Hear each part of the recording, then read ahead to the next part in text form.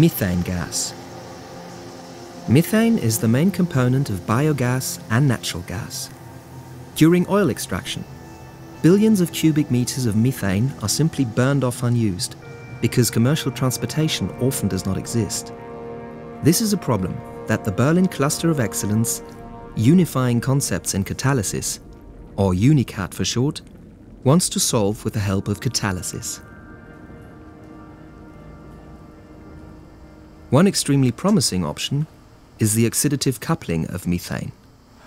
Conversion of methane to ethylene is a big challenge. With this process, we would be able to produce an important building block for chemical industry, namely ethylene, from natural gas and biogas.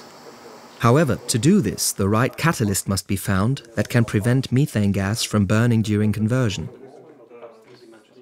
To meet this and other challenges, 250 scientists from 4 universities and 2 Max Planck institutes in Berlin and Potsdam have joined forces in UniCat. 60 of them are researching methane conversion. The calculations required for this are being performed at the Fritz Haber Institute.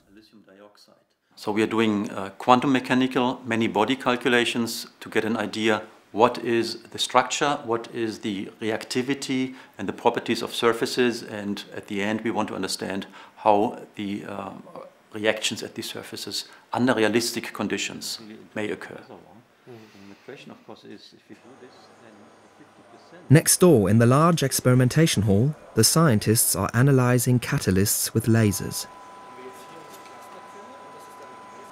A sample like this is placed in the apparatus and examined spectroscopically. This means that the catalyst is irradiated with light, of which the wavelength can be changed to measure the properties of the material. We are not investigating the full catalyst, which is rather complex, just only a small fraction of it. The spectroscopy that we do allows to get information about the electronic and geometrical structure, but also provides information to the theoreticians for testing the theoretical models.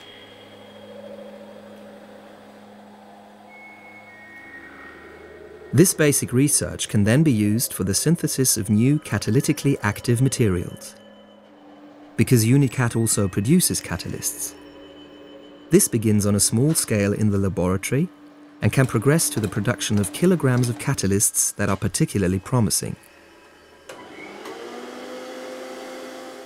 The efficiency of the catalysts is tested at the Technical University of Berlin. The methane gas is conducted through a reactor pipe like this one that is full of the catalyst. The application of pressure and heat leads to a reaction, and ethylene is produced. In this reactor system, we can test potential catalysts for their potential in this coupling reaction. We have to test the catalysts before we use them on a larger scale for their stability, for their activity, and especially for the selectivity. For industrial application, the increase in quantities, also known as the scale-up, is particularly important. For this reason, another UniCat team has built this chemical experimentation unit, or mini-plant. A very important aspect is the scale-up. We have designed a plant that we will be able in the future to make this scale up from millimeter in diameter, for example, to meters in the real plant. We will generate the results to make cost calculation to give answers in the direction of an economic real process to produce ethylene from methane. The construction and operation of the mini-plant receives support from industry. The cluster is in the perfect position to successfully meet the major challenges it has chosen itself, thanks to its competent partners. Here, innovative reactors are designed and built. Beforehand, simulations are carried out in order to learn how the catalytic reactions occur in a variety of reactor types. Can you turn now the flow to 1000?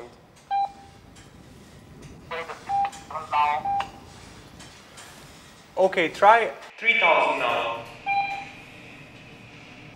The gas mixtures that leave the reactor are separated in the plant in order to obtain high-purity ethylene.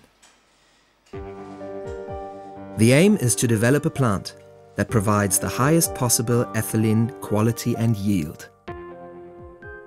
To achieve this aim, the researchers in the UniCat network have brought their concerted efforts together. UniCat was founded with the aim of better harnessing energy sources and raw materials with the help of catalysts.